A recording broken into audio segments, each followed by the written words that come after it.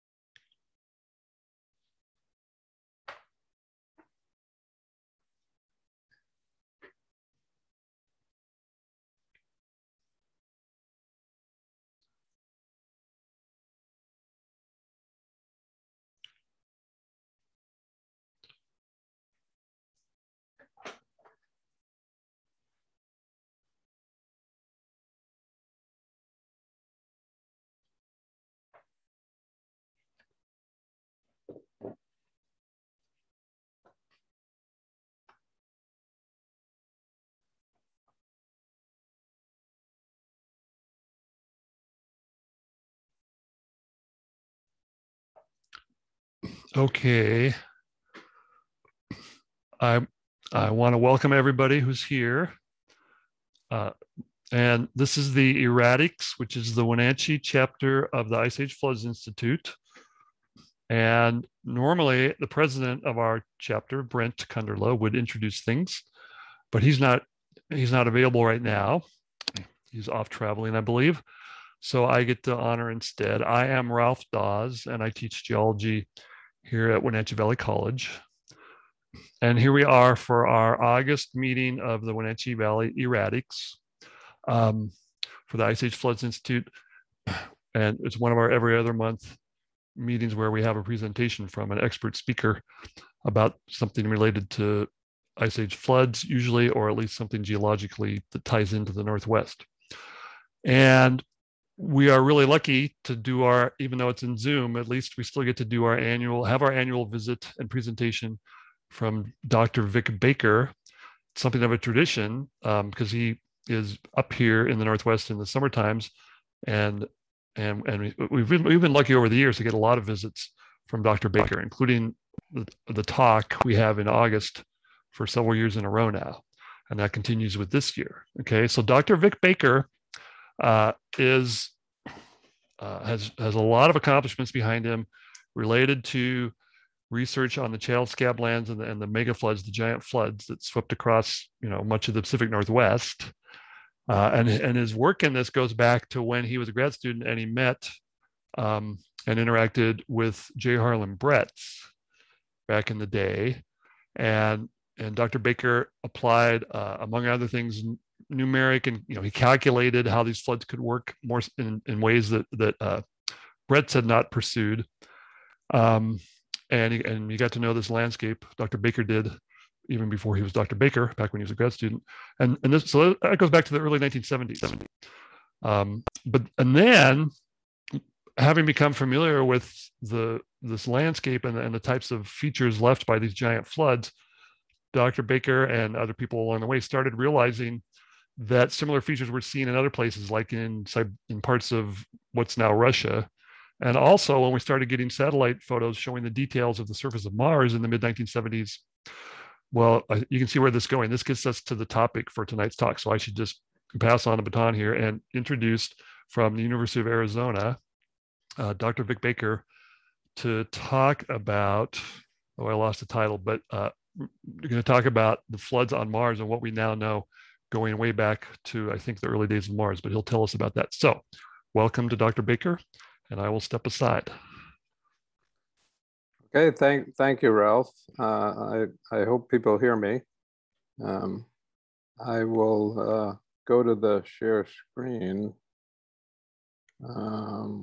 Let's see.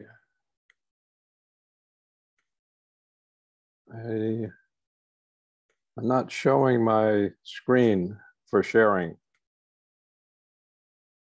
Just showing the whiteboard. Just the whiteboard. Yeah. So. What did we do differently last time to get it to start working? I don't know. I've switched to my screen and it says I'm sharing, but if you can't see it, then something is amiss. Is it up on your desktop? Is it open up on it's up on my desk. My desktop is up. Okay. Yeah. If you want to stop sharing again and see if that, when you open up that share screen box, try share screen again. Do you see one of the little boxes that's in that share screen as your desktop? No, I don't. I just get the whiteboard box. I don't get the box with my screen on it. We had that figured out last time. Try opening it. Try expanding your presentation and opening it up in front of you. Okay. See if it's minimized, maybe. I don't. I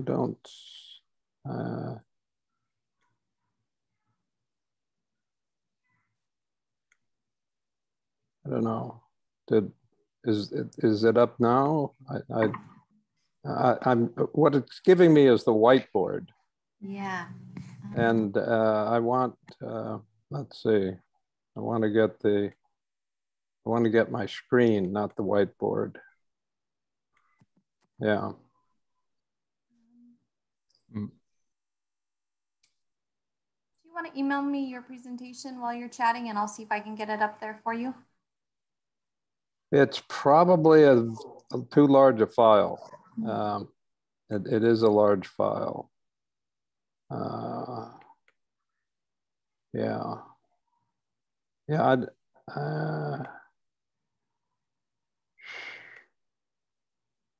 Yeah, the only things I can go to are in basic, it gives the whiteboard.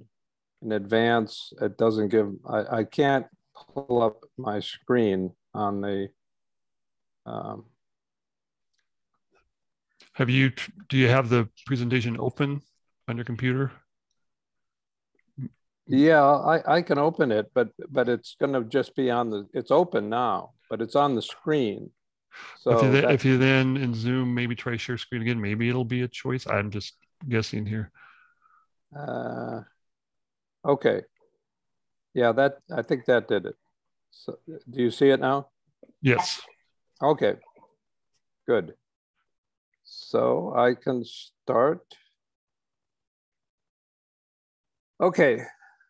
So the title is The Oceans of Mars, which sounds a bit bizarre. Any of you who've seen the movie The Martian know Matt Damon was in a pretty desperate place, very dry, very cold. And so in the lower right, you see a question mark about ancient Mars, because Mars today looks like that picture in the middle. You notice, for one thing, it's not red. Mars looks a little reddish when you look at it in the sky, but that's because you're looking at it through Earth's atmosphere, and that changes how Mars looks. This kind of brownish color is the color that Mars has. And over on the right, you see what Mars may have looked like about 4 billion years ago, a long time ago. And that's got a big water body on the surface.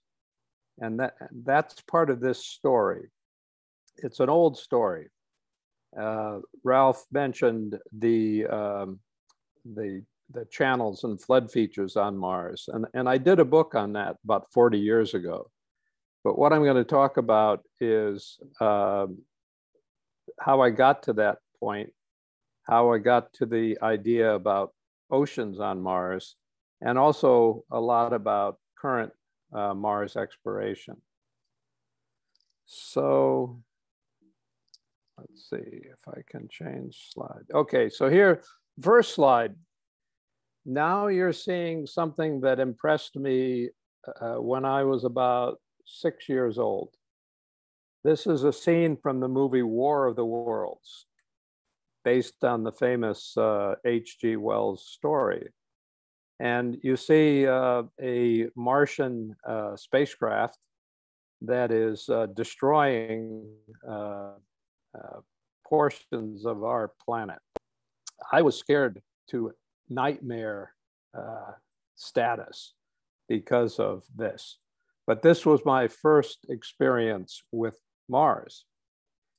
Now, the science at that time, this would have been, let's say, around 1951, was that Mars was observed through telescopes. And at the upper left, you see what a camera would take through a telescope. And this is at Lowell Observatory, which is in northern Arizona. It was created by a famous but eccentric astronomer named Percival Lowell. And you can sort of in the picture make out that there's breaks between dark areas and light areas. The Earth's atmosphere interferes with how we see Mars. And there are periods when the atmosphere sort of clears and other times when it goes very poor, like through a out of focus lens. And the astronomers who saw it when they thought it was clear thought they recognized lines that separated the dark and light areas shown in the lower left.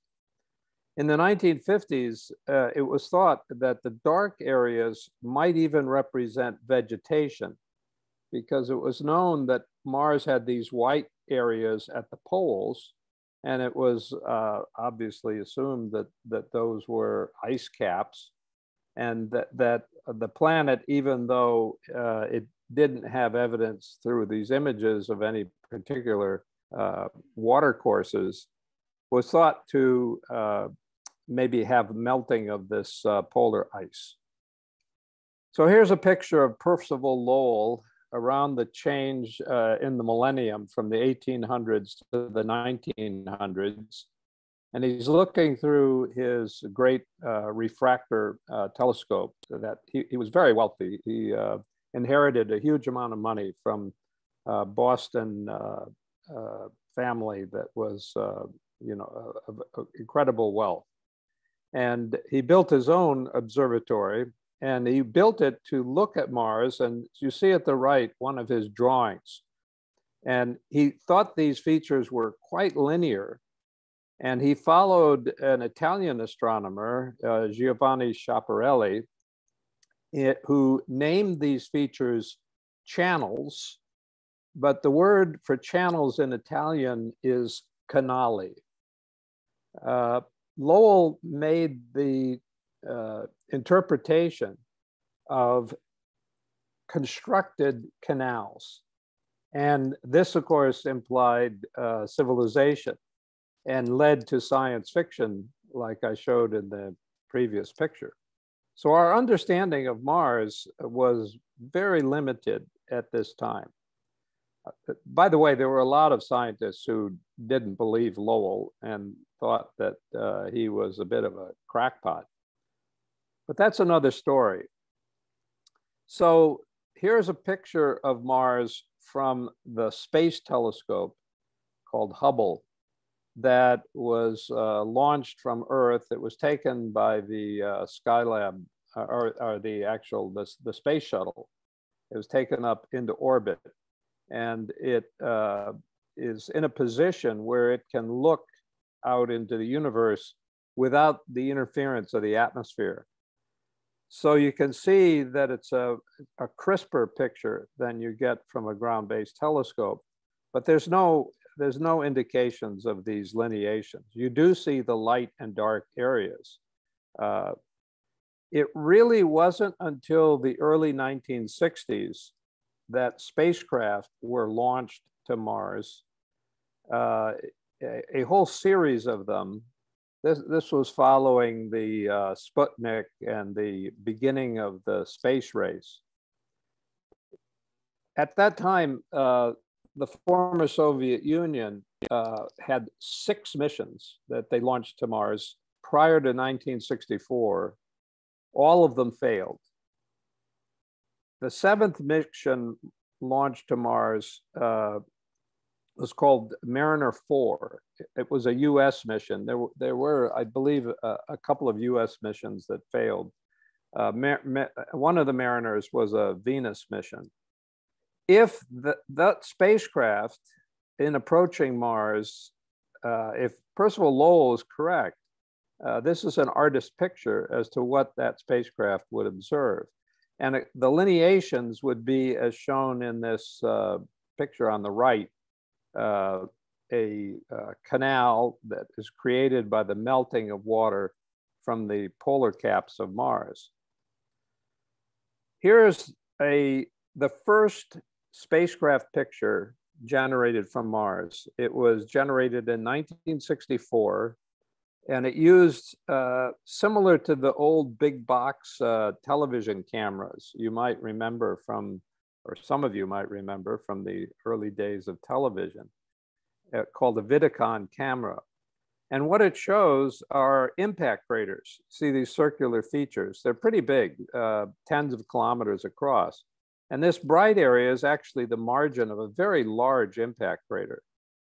The flyby only took pictures of these impact craters. And at that time, it was known that the moon was also covered by impact craters. And the result was that whereas Mars previously thought it might have vegetation, it might have linear features on it, all of that was shown to be wrong. And it was thought that maybe Mars was nothing but impact craters. There was some suggestion that, unlike the moon, the margins of the impact craters had been worn down, perhaps by wind, because Mars was recognized to have a thin atmosphere. And so here's an artist's picture done in 1969, based on this early data. There was even a thought in the space program in the 60s when lunar exploration was going on, if you remember the moon landings, that there would be nothing really that interesting for Mars, and we may as well spend our time studying the moon. I remember when I was in graduate school in the late 1960s, I had some colleagues that were studying the moon, and all they were doing was mapping impact craters. And I wasn't very interested in that, so I never thought I would be interested in planetary science at all. I was, as Ralph said, I was studying catastrophic flooding for my dissertation, and particularly working in the Scabland area of Eastern Washington. So what we knew about Mars at that time was that it was a very cold, dry place. It had a surface that had been colored by iron oxides. The oxygen had probably come out of the atmosphere and combined with rocks on the surface. So there was knowledge of the atmospheric composition. This can be told from, to some degree, from telescopes, because the gases in the atmosphere produce spectra that can be recognized in the telescopes. So the three planets, Mars, Venus, and Earth, have very different atmospheres. The Earth's atmosphere we're familiar with. It has a pressure value 1 atmosphere or bar. The pressure of the Mars atmosphere is only 1/100th of that. And the pressure of the Venus atmosphere is 100 times that. So Venus has this immensely thick atmosphere. It's almost like being under the ocean. The atmospheric pressure is so great. The temperatures are totally different. Earth has average temperature around room temperature, about 68 degrees, 20 degrees centigrade. Mars is incredibly colder than that. And Venus is incredibly hotter. The atmospheric Venus is 99% carbon dioxide. That is the reason all that carbon dioxide and the greenhouse effect makes Venus a hothouse. Mars is carbon dioxide, but there's so little of it, it really doesn't produce enough greenhouse. And then the other gases are relatively minor for Venus and Mars. Earth, of course, has largely a nitrogen atmosphere, and Earth has this incredible amount of oxygen, good for us because we'd be long dead if there wasn't that oxygen in our atmosphere. So here's a little picture depicting various spacecraft that have been launched to Mars. I'm not going to talk about all of these. And also some of the landers that have been launched. And the little flags show the countries. So you see these initial ones, the red, that's the former Soviet Union. Here's the Mariner 4 here, and it goes around coming up to close to the present day. This was done a few years ago.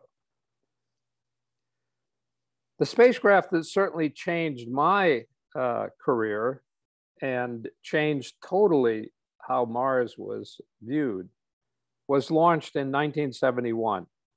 This was when I got my PhD and I started teaching at the University of Texas. And in the early 70s, around 72, 73, pictures started coming from the surface of Mars from this spacecraft. It was almost like Mars was trying to hide its interesting things from us, because when the spacecraft arrived at Mars, you see the top of this picture, that is a Mariner picture from the arrival time. It looked like a white cue ball. The reason is that Mars periodically has intense dust storms, so much so that the entire atmosphere is made opaque and reflective by all the dust. Very slowly, over a matter of months, and this was an interesting thing because the former Soviet Union I think they had a satellite at the same time, but its lifetime wasn't long enough. But the Mariner was able to last long enough. And as the atmosphere cleared, the scientists were shocked to see channels, not canali, the Italian word for channels, but real channels. And you see this one is meandering. It's called Nergal Vallis, and it has tributaries. Later, in some of the missions I'll talk about subsequently, when we got very high resolution pictures, we see that those craters that were in that earlier depiction from 1964 and the Mariner 4, yeah, you had the craters, but look at all this dissection that is taking place in between these craters. These craters, these are several tens of kilometers across. And you notice there are fluvial channels that come into the craters. And more recent data shows that the floors of these craters, basically, they all had lakes in them, lakes of water. And the other thing is, you notice that these channels and valleys, they have impacts on top of them, which means that they're very old.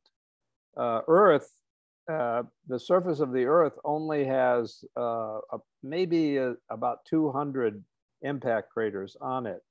There are many more than that just in this little area of Mars. And you can sort of take the number and sizes of the impact craters as an indication of the age of a planetary surface. The thing that surprised me and made me a Mars scientist starting just about 50 years ago was that some of these features that were made by flowing water had to be made by incredible, huge floods of water. And of course, I had just done my PhD dissertation on the Channel Scabland. So here you see some of the Mariner 9 pictures. You see that the water flow diverges and reconverges. You see that there are sort of teardrop shapes that are created by the flow of water. This is called streamlining. And you see there's sources of water This is coming from an area of collapsed terrain. Things converge and you get very large channels. Here you see with a scale of 100 kilometers, you've got multiple channel waves that diverge and reconverge. Well, that was exactly what I had seen in the Channel Scabland. So here's a map that I had produced just before the Mars imaging came available for some of the Scabland channelways. And I knew that in areas like the Ephrata Fan in the Quincy Basin, the pattern looked really similar to that one of those separating channelways and reconverging.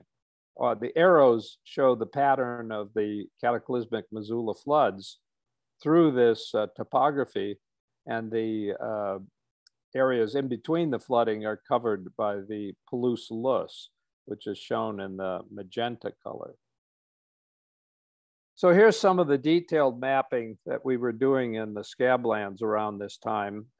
Here is one of these hills of residual loess. It's this one over here on the left of the map that was made of that area. Again, the blue shows the water flow directions, and the shape of this is, it's shaped like a trout or a salmon in a stream of water. If you look down on them, they have a streamlined shape to them, and the water has done this, but this had to be incredibly deep, high velocity flows of water. Next to the streamlined hill is Butte and Basin Scabland topography. And we saw that sort of thing on Mars as well. So back around the mid-1970s, I, with some colleagues, began to publish on this idea, and people found out about the floods on Mars. It even became a matter of some humor in the, because Mars had been viewed as a result of Mariner 4 as this very cold, dry place. The possibility that there was, had been big floods on Mars, that there had been a lot of water, created a lot of excitement about, well, if there's water, perhaps there could have been life. And following Mariner 9, the space program was going very strong. It had just had the lunar landings. And they put together a very expensive, very elaborate mission called Viking.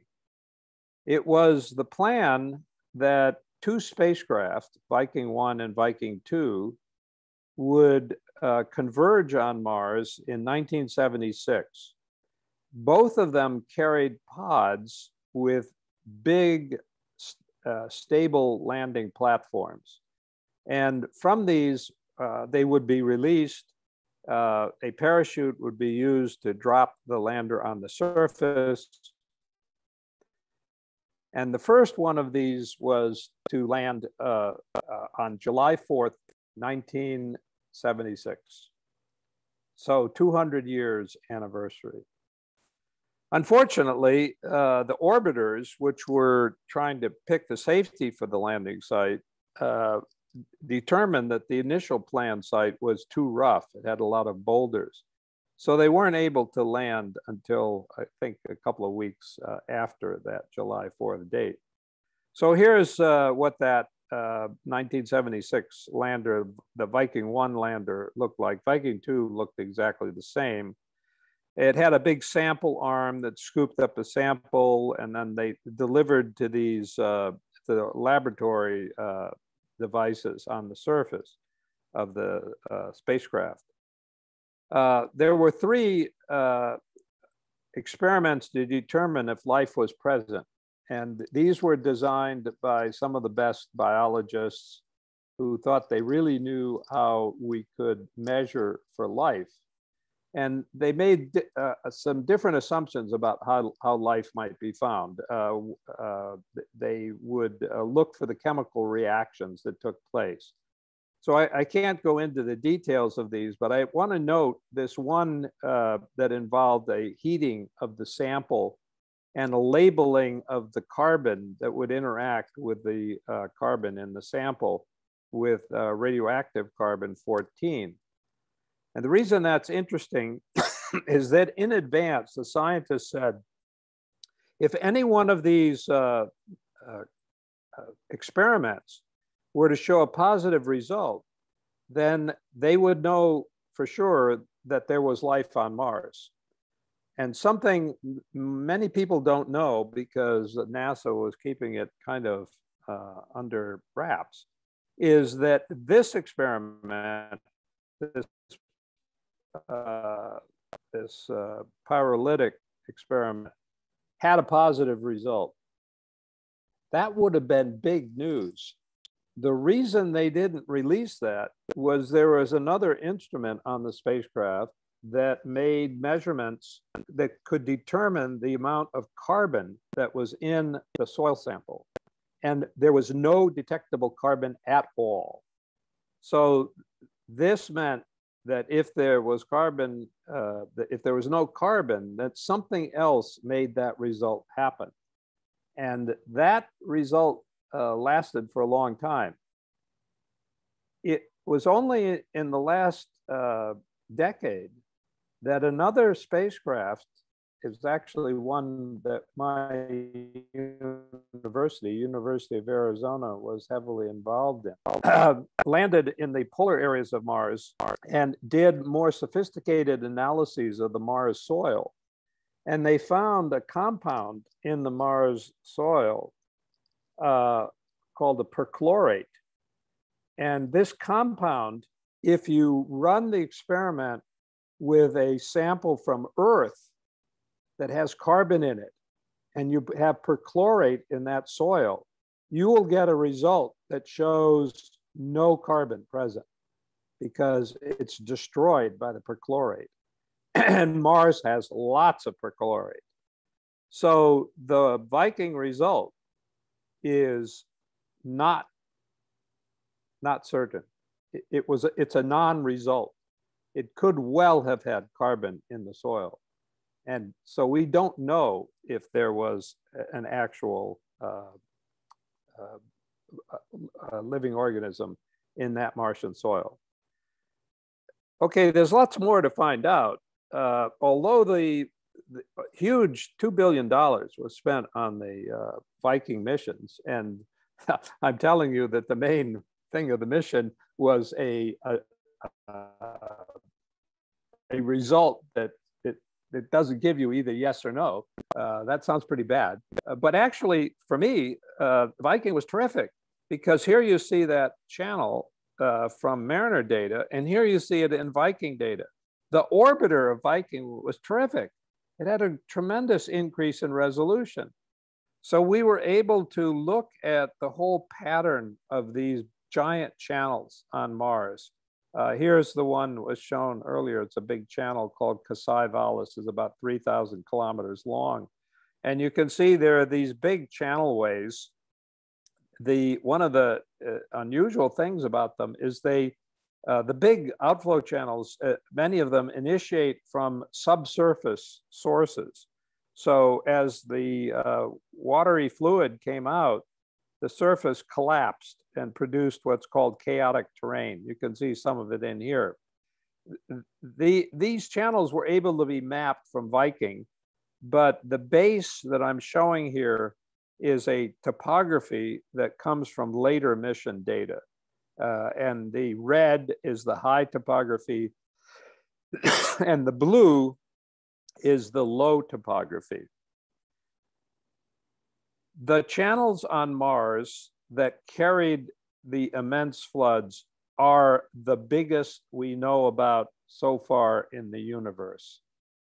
So what you see here is a series of cross sections, and the cross sections, they're exaggerated quite a bit in the vertical in order to do the comparison. But way down in the corner, you see the biggest river in the US, the Mississippi. And over here, you see the biggest river on Earth, the Amazon. And here is a Missoula flood channel.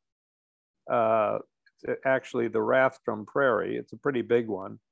Ralph mentioned my work in Siberia. It's actually an area called the Altai. This is one of the Altai channelways. This is the Bosporus Strait that separates, it goes through Istanbul, separates Europe from Asia.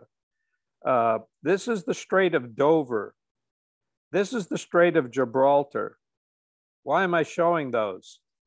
Those were also created by catastrophic floods. We did not know that until recently.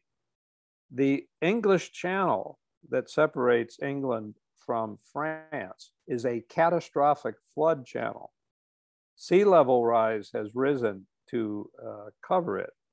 The Strait of Gibraltar is the largest catastrophic flood channel that we know about. It was not made by fresh water, it was made by seawater. These numbers are the flow of water that went through these, called the discharge. These are, the top are two of the Martian channels. They had immense amounts of water. The quantity of water in all of the catastrophic flood channels is measured by the same unit that we use for measuring ocean currents. So this is something completely different than what we can think is happening on the Earth today. The ones on the Earth represented very special conditions, and they would be the subject of a whole other talk. So here's another depiction of one of these giant outflow channels, Kasai Vallis. And again, the red areas are the high topography, and you have lower areas. You can see this chain of craters along here. This is marking the margin of a giant impact basin. The whole northern part of Mars is a large basin of low topography. And you notice this channel comes out and it enters right into this basin, the northern part of Mars. It was pretty clear from this evidence and from other evidence that I don't have time to elaborate completely, that their water had to pond in the northern plains, creating a temporary ocean-sized water body relative to Mars. You also notice that the channels coming into Mars, there's no delta where these flowed in. And when I presented these ideas initially, some of my colleagues criticized this. Why is there no delta? Well, why is there no delta at the mouth of the Columbia River? Anybody know? The Columbia River was impacted by catastrophic floods. The immense floods that went down the Columbia River did not produce a delta. They came in at such high velocity that the sediment just spread over the abyssal plain of the Pacific Ocean. And the northern plains of Mars is covered by sediments that were introduced by these catastrophic floods. So that's another line of evidence for the catastrophic flooding. So here is we published this, by the way, 30 years ago. It was a controversial paper when it came out. It remains controversial. Some people have written whole books trying to disprove it, but it's still around. It doesn't go away because there's just a lot of evidence for it. So here's a kind of a cartoon picture of Mars showing these big outflow channels shown in the red, and then the distribution of the Northern Plains Ocean. One of my colleagues at the University of Arizona called it Oceanus Borealis, the Northern Ocean. So the other thing we found about this is that it formed episodically. It didn't form just once. It formed and then went away and then formed again. All of this prior to about 3 billion years ago. So only very early in the history of Mars. So here's another depiction of this. And here's a polar view showing that there were different levels that formed at different times in this ocean. So here on this cross section, there's a level 1 and a level 2. And they have evidence on their margin that shows how big these water bodies were. In later work, here's a paper from 10 years ago, people have discovered deltas on the margins of the northern plains oceans. But these are from much smaller channelways, not from the big outflow channels. And I'll show, here's one of my favorite ones. Here's a delta that's formed in an impact crater. And you can see the distributary channels of the delta. It looks kind of like a tulip. And you also see there are a lot of impact craters on the surface of the delta, which shows that it is quite ancient. This delta probably is about 3 billion years old. So here's a map a bunch of colleagues and I did about 5 years ago, showing in red the distribution of the little valleys that I mentioned earlier that dissect the highlands of Mars, and shown in blue some of the different levels of the large water body that formed on the northern plains of the planet. This idea was, as I said, controversial. There was even a 2-page spread in Science magazine, which is sort of the most prestigious of the publications in science, referring to this as an outrageous hypothesis. And throughout the 90s, there was a lot of argument about this. It's part of a pattern in Mars studies, and I tried to diagram this one time, where you have an alternation between what I have called hydrophilia, meaning love of water, meaning those who think that Mars had a lot of water, at least at some time in its history, and hydrophobia, where you have a fear that a thought, it's more scientifically that Mars didn't have much water. So in the days of Percival Lowell, of course, you had all this water, and as Lowell's canals got discredited, people still believed in vegetation and the like. Mariner 4 came in 1964, and it looked like Mars was just totally dry and dead, and just like the moon. But then Mariner 9 and Viking came, and you got a resurrection in this. This period from about the mid-70s to the late 90s was a 20-year period in which there was almost no Mars spacecraft and exploration. But that changed, and one of the things that changed it was the famous Martian meteorite. That's a whole other story, but there was this piece of rock that had come from Mars that was interpreted as having living organisms in it. That's largely been discredited. It had problems with the nature of the measurement. There's still some evidence that's equivocal, that hasn't been completely taken away, but largely that idea has gone away. And we've had in recent years an incredible number of missions, which I will go over fairly quickly to update you on some of what has been happening in recent years, and particularly how that relates to the ocean idea.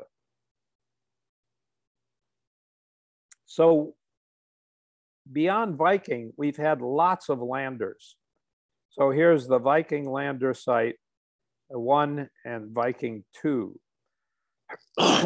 Up here is the Phoenix site that I briefly mentioned, where the perchlorates were found.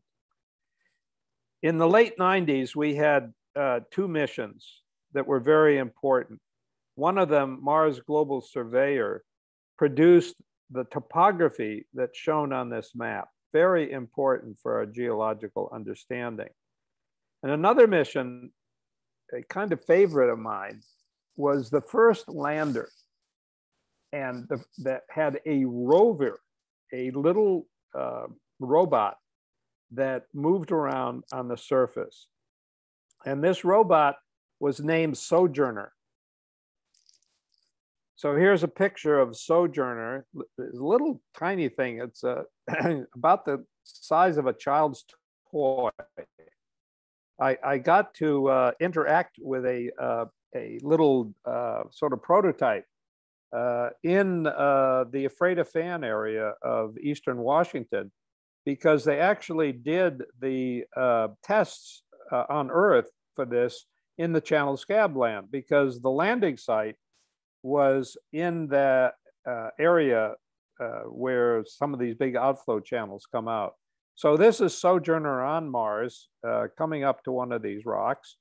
And here's a picture from the lander out of which Sojourner left, showing two hills. On the orbital images, these are streamlined hills, just like in the Channel Scabland. And areas littered with large boulders, like you can see on the Afraid-of-Fan in the Scablands.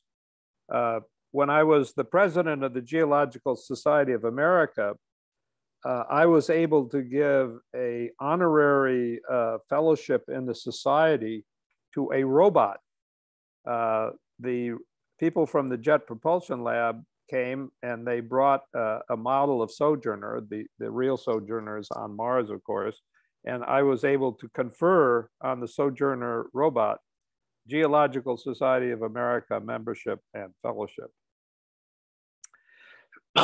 Another mission that I got involved in, because it was operating from my university, was one that used nuclear physics to show that there is lots of water on Mars today. It's a fairly complicated explanation. The mission's called Odyssey, and it relies upon neutrons and gamma rays, which are part of nuclear reactions. But it turns out that water contains hydrogen, and you can measure elemental hydrogen by the gamma rays that hit the surface and reflect other kinds of radiation back to an instrument that is carried by the spacecraft. And what the map of Mars on the right shows in the colors is, in blue, the greatest percentage of hydrogen, which will be in the form of water on the planet. You see the polar areas have huge percentages of hydrogen near the surface. Some of the highlands in the middle parts have much less. Another spacecraft had a radar penetrator, and this penetrated the surface, giving reflections back. And these arrows on this part of the reflection, the dark area is a mountain, and the surface here is the interface between ice and underlying rock. So this area here, which is probably a couple of 100 meters thick, is all ice. It's probably covered by a layer of rock. You can see the bright surface there. And that is on Mars today. Mars has thick amounts of ice in the equatorial areas and also in its poles. By the 2000s, the landers got big.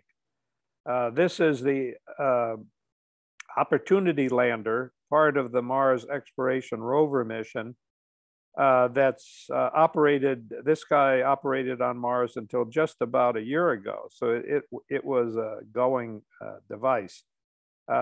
These did extensive exploration. They had lots of laboratory capabilities. It would take many lectures to cover the results from this. There also have been much higher powered reconnaissance orbiting spacecraft. The Mars Reconnaissance Orbiter flew at about the same time. The Opportunity, one of its big discovery was sedimentary rocks. It had previously been thought that Mars was just impact debris and volcanic rocks. But here you see the bedding of giant dunes. If you're familiar with areas in like Zion National Park, where there are sandstones that were laid down by big aeolian dunes in the Jurassic period, these rocks on Mars are basically like that. There were also fluvial sediments. These are deltaic sediments that were observed with the cameras that were on the Mars Reconnaissance Orbiter. In 2014, we had an even bigger lander called Curiosity.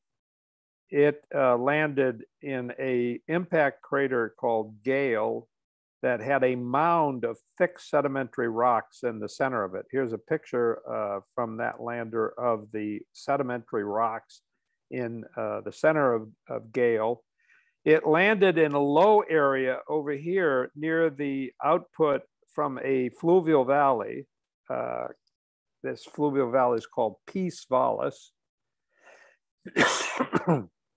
And here you see the topography where Gale is located.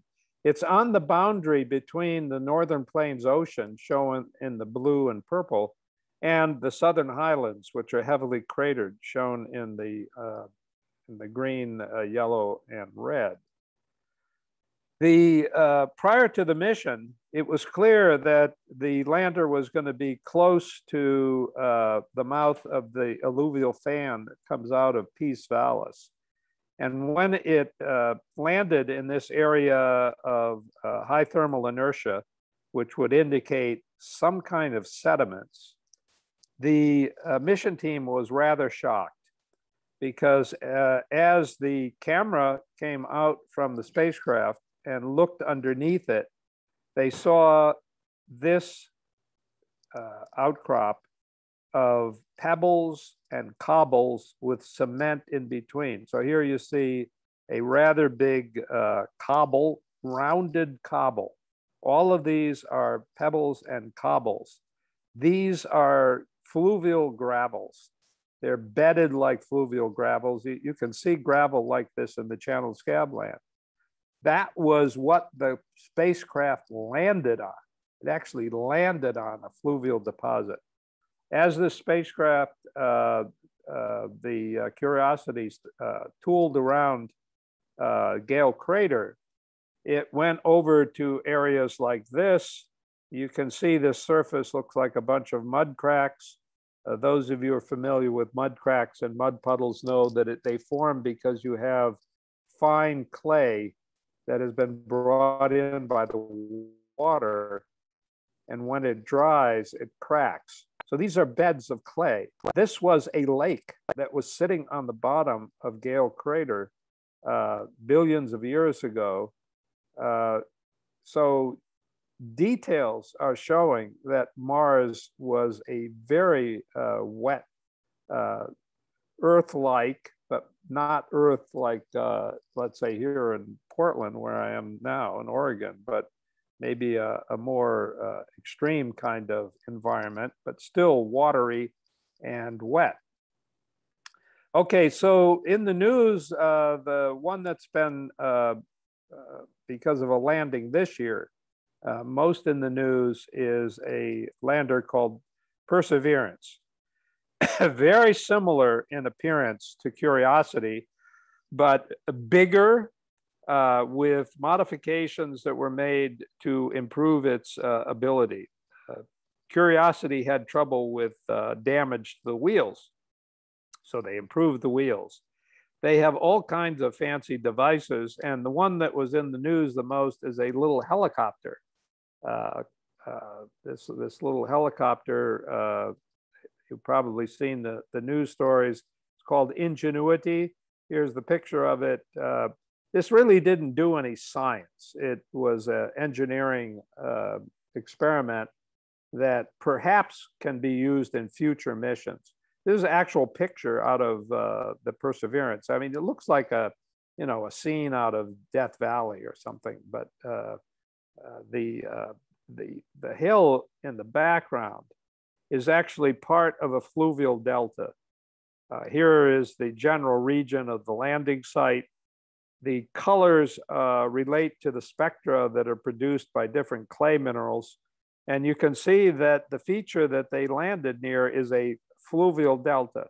These are distributary channels, and the flat area was probably a lacustrine basin. The lander is sort of kind of up where my arrow here, just to the southeast of the delta. And the mission plan is to maybe look at some of these little isolated pieces of delta, but to go up the channelway and go into the highlands where there's different kinds of rocks. That may take place over a longer period of time. Okay, so I mentioned one last mission, and this is one that hasn't been in the news very much, but it has a really important result. It was a stationary lander, not so exciting, that put out two instruments. The one on the right is a little drill that wasn't very successful. It attempted to drill down maybe a couple of meters. I don't remember the exact depth. But the idea was to measure the temperature difference between the surface and the depth. And that would show whether there was a certain amount of heat flow coming out of Mars. The other instrument is under this little dome, and it's a seismometer that is basically like a very sensitive spring that can respond to Mars quakes. If you have a Mars quake, it could be caused by a meteor hitting the planet, a landslide, some kind of internal disturbance, maybe volcanism. You will send what are essentially sound waves through the rock. And the nature of the rock will control how fast those waves move. So using a lot of computer programs and the like, properties of the rock can be determined from Mars quakes. And what this has found, and these results were just announced last month, is that Mars still has a liquid core, shown here in the diagram. It has above that is a mantle of a special kind of rock. The mantle of the Earth exists below the zone of rocks like we see on the surface, which is called the crust of the Earth. But the mantle characteristics of Mars are very unusual in comparison to the Earth. It's because Mars is much smaller than the Earth. And these two pie diagrams show the internal structure of the Earth in the big pie slice and Mars in the little pie slice. And what you see in black is the crust, the kind of rock that's like what we have on the surface of the Earth. And then underneath that, above the yellow zone or core, you have a mantle. The blue area is a part of the mantle that can store a lot of water. This water got into the Earth's mantle because of plate tectonics, subduction. And on Mars, that water-rich zone is right next to the core. This is an old diagram that suggested that the core might be frozen. Well, the core of Mars is at least partly molten, and that's important for generating volcanism. One of the mysteries of Mars had been that its surface has had very recent volcanism. And the volcanism can also drive water to the surface. So these are diagrams from a paper I did with colleagues about 14 years ago that's considering the early history of Mars and how it got water when it initially formed in the along with the formation of the sun.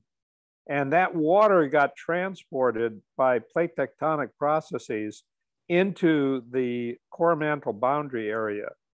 And that water periodically comes back up associated with volcanism.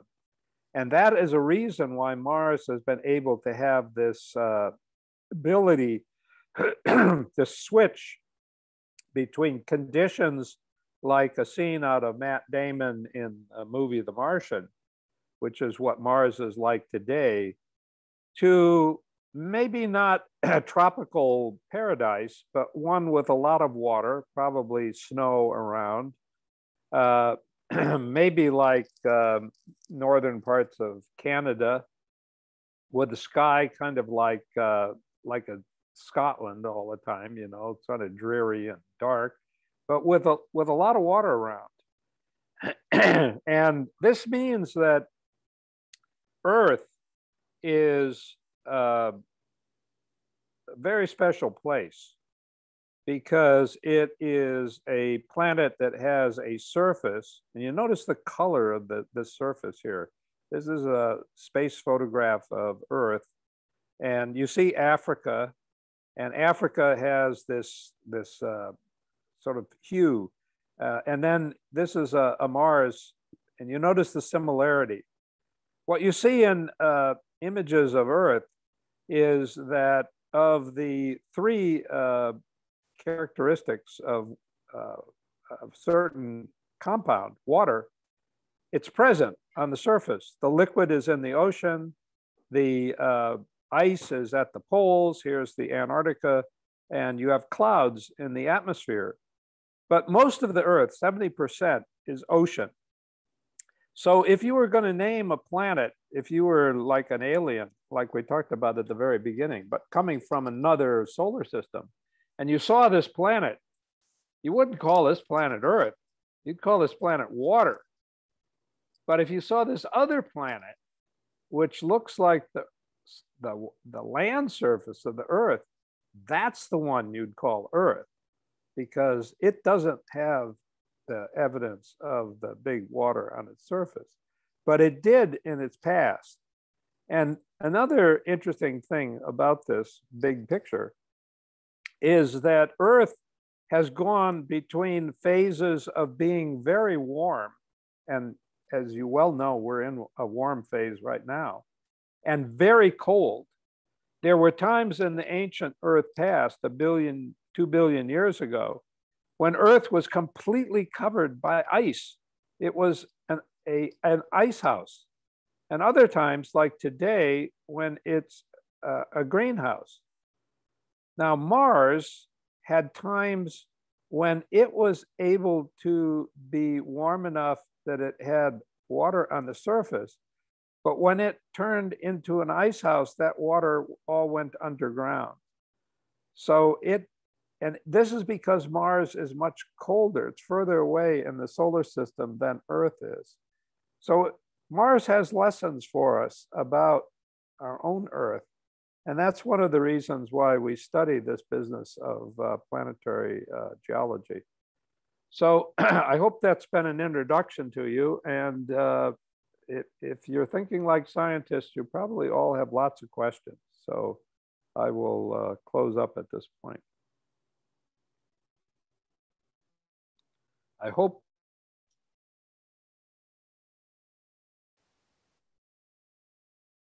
I see that the panelists are still there. I'm still here. Thank you, Vic. Okay. Okay. So questions, people. Have to do them through. Is it through chat? I didn't hear that we're going to throw it open to where people can say anything. I have a question. Okay. Well, is there, I mean, this wouldn't come directly from the geology. Well, what about the atmosphere? Do you, is there, have you, in any of the papers you worked on, any of the work you've done, have you, and because the hydrologic cycle, have you had the atmosphere being very different or even different pressure and so on Mars? Yeah, yes. Obviously, we don't have direct samples of the atmosphere Mars past. With that kind of capability isn't present. We do have samples of Earth's past atmosphere, of course, because in glacial ice, you have preserved samples of the past atmosphere. And it's from that we know how carbon dioxide has changed in Earth's atmosphere over time. But we don't have direct samples for Mars, so we have to think about it indirectly. But we do know that the atmospheric pressure must have been larger in the past to permit flowing water, for example, or the long span of time for lakes. If you have a low atmospheric pressure, the water very quickly evaporates away. So one of the big questions is, how do you sequester an atmosphere? And the interesting thing, and here's a good thought for you. The atmosphere that Mars has sequestered in the past is a carbon dioxide atmosphere. Mars has naturally put out lots of carbon dioxide and taken it back in to the subsurface. Now, how did it do that? That would be really great if we could do that. So here's a thing Mars did. Of course, it's possible it did this over millions of years, which isn't going to help us with our current global warming process. But there's some suggestion that it could have happened fairly rapidly, that it may have something to do with the transitions in climate, that the atmosphere gets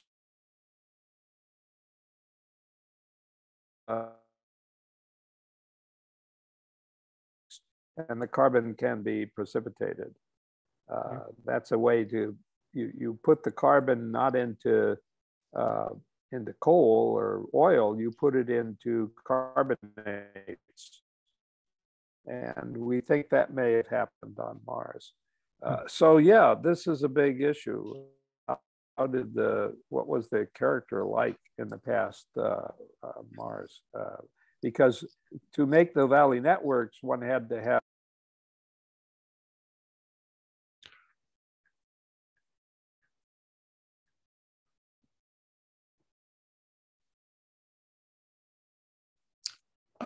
we lost it for a few seconds, Vic. carbon dioxide, dry ice. Okay. Okay. Yeah. Now we're getting a couple questions in the chat. One is, why don't you ever?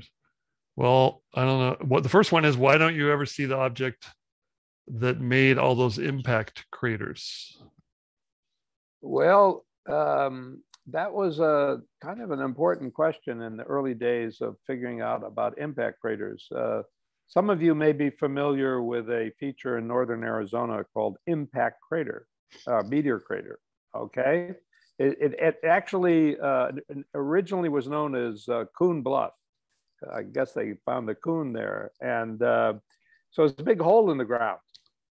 And there was a guy ultimately became the owner of it, named Behringer, who sought for years to find the iron meteorite that had made it. Obviously, a big piece of iron comes in. There were tiny little pieces of iron they found around it, but he dug, he thought he'd make a fortune finding this big mass of iron. Never found anything. When you have an impact cratering, and this has been found, the object that is coming into the surface of the Earth comes in at like 10 to 30 kilometers per second. Now, energy is mass times velocity squared. Velocity, 10 kilometers per second, you square that, that is a very big number that you multiply by mass. So it doesn't get to be a very big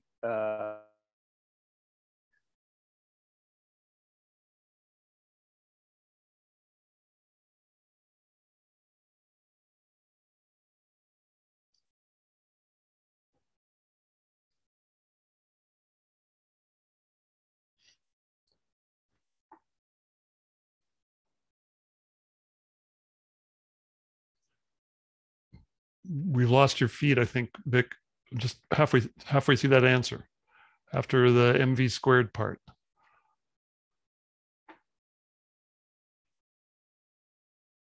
And I think you'll probably come back in a second. I don't know if you can hear me. This is like when a cell phone connection is having problems. Oh, I think we lost you.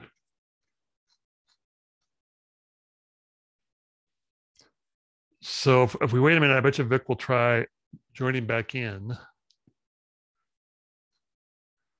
Personally, I would guess, although I can't speak for Vic. Oh, here's a new message. Yeah. Okay. Yeah, Maria, I think it was from Maria, that our Wenatchee Valley Museum of History and Culture and so on, person who's helping run this whole talk in Zoom. I think that's where I get the message from. Yeah, Vic is trying to log back in or join the Zoom meeting again.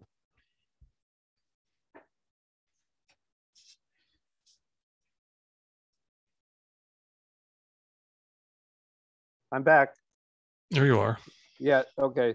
Yeah, I had a temporary disconnect. So I was in the middle of an explanation, but it was too windy anyway. So well, I think we got the gist where the velocity squared and all that energy, it destroys the impactor pretty much, or turns it more or less vaporizes it. That's right. That's what happens. Obviously, very small meteorites, they may survive, and there are examples of people, picking them up and that sort of thing. But those are like, the size of little pebbles and things. Okay, and then another question is: do you think it's possible for future volcanism that might bring water once again to the surface of Mars? Yeah. There was a recent paper that showed what may have been a volcanic event within the last few thousand years. It's still controversial. And we do know from Martian rocks that there is water associated with them.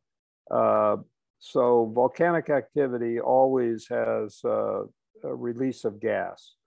And the gas is related to the history of how the water got into the source region, which is generally the mantle of the planet. So I briefly at the end of the talk talked about how some water might have gotten in the Martian subsurface. So yes, water could come out by that process.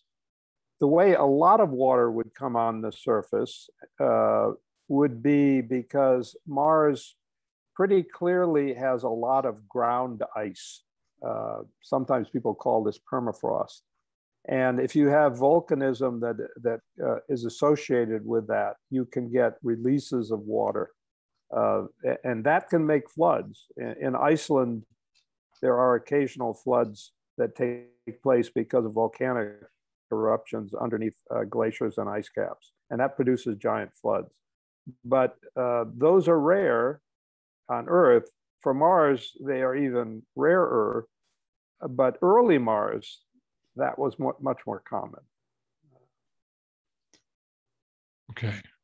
So, well, then I have another question. That 1993 question of whether this was too outrageous a hypothesis, was that because you and your colleagues went from channels and localized bodies of water to the oceans covering, ocean scale bodies of water? Yeah. Was that the so-called outrageous part? Right. Okay. Is that now considered less outrageous and somewhat or a lot more accepted? Yeah, it is more accepted because numerous lines of evidence have come about that are consistent with that idea. I wouldn't say it's totally accepted. There's still people that are trying to come up with different arguments about it that I kind of facetiously called the hydrophobes. But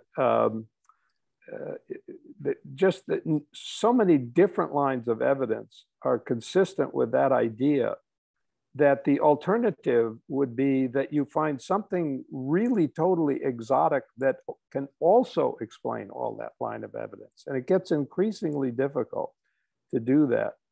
Yeah, we never have an absolute answer in science, but what we do is we continue to get more and more productive lines of thinking. And that seems to be where we are with the oceans. We don't fully understand exactly how they operated, but we know that we're sort of on the line, on the right track, kind of like a detective following a set of clues. And that seems to be where we are with that hypothesis. Okay, well now I see the tool is available and one person is taking advantage of it for Q&A instead of chat. So we got one more question. Are there from Jim Bailey, James Bailey, are there future missions planned to get to the poles and get core samples to find out about past atmospheres? It's probably been talked about. Yes, certainly there are advocates for these.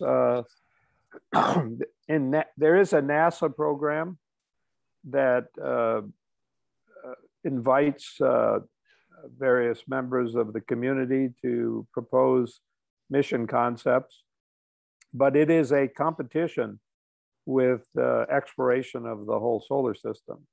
So in the near future, two missions that have come into a lot of attention lately have been two Venus missions, because Venus has been neglected for quite a long time, pretty much since, for about 30 years, since the early 1990s. And so there's a lot of excitement about that. But there are many future Mars missions. The thing about Mars, and I didn't get enough time to talk about that, is lots of other countries are interested in Mars. In the current round, China put a lander and rover on Mars. So there is a Chinese lander and rover mission. China's future plans are not that, exact. We don't know them that well, but definitely China has plans. The United Arab Emirates put a satellite around Mars. India put a satellite around Mars. Japan has a Mars mission plans. So the European Union has a very good plan for another Mars mission with rover and exploration. A lot of focus on looking for life. So there's a lot of activity that's going to occur in the next decade. Wow. Okay. Well, I'm not seeing any more questions. This has certainly been a great, I certainly learned a ton from things that were being learned way back in previous decades to things that were being announced last month and so on. I really, not that you were promising to teach us everything about Mars, but just what you focused on, certainly I learned a ton, including the relation of the flood features, the big flood features, to how that got started from what we learned here. So, yeah. So I'm going to thank you, Vic. And I wish we could all be heard or clap and so on for your talk. I'm glad we're able to do this. I'm being optimistic that maybe even by the time next summer comes, if we have the opportunity to get you back, it'll be in person. And in the meantime, maybe before then, we'll start having in-person meetings again. I'll keep my fingers crossed. I hope so. Okay. Well, thank you very much for organizing things so well, and thanks to the audience. it's I agree, it isn't the best way to do these sorts of things. And I hope it introduced you to something that's pretty fascinating. And there's a lot to it that you just can't see through the regular news and soundbite TV and all of that sort of thing. Oh yeah, I think it worked well. I mean, it's not quite in person in some ways. We can't go out and talk afterwards, but I think it was quite effective. So thanks again.